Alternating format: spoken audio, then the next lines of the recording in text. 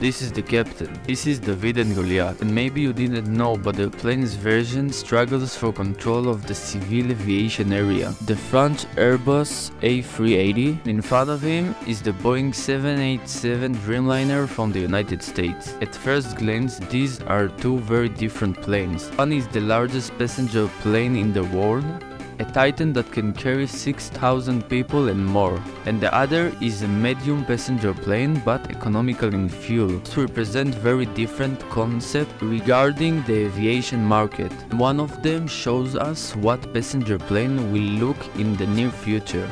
Somewhere in the 90s, the two companies sat and thought which plane should be invented to dominate the market. Both saw huge growth in the requirement for flights, and more people prefer to fly, if possible, than quickly and cheaply.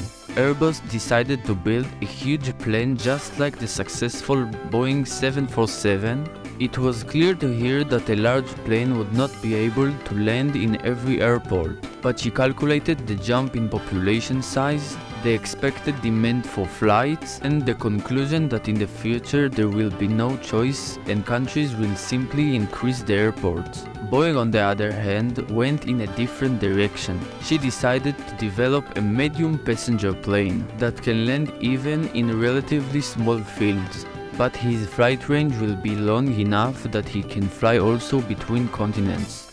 She bet that even if the routes that pass over the sea are full of huge planes, she will still be able to use her model for shorter flights, profit from him in every lane, and therefore chips for operate.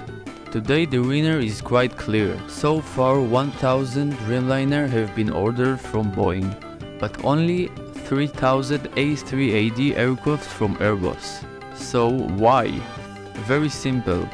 The small airports did not grow. Countries prefer to develop the international fields without increasing the regional fields too much, simply because there was no room.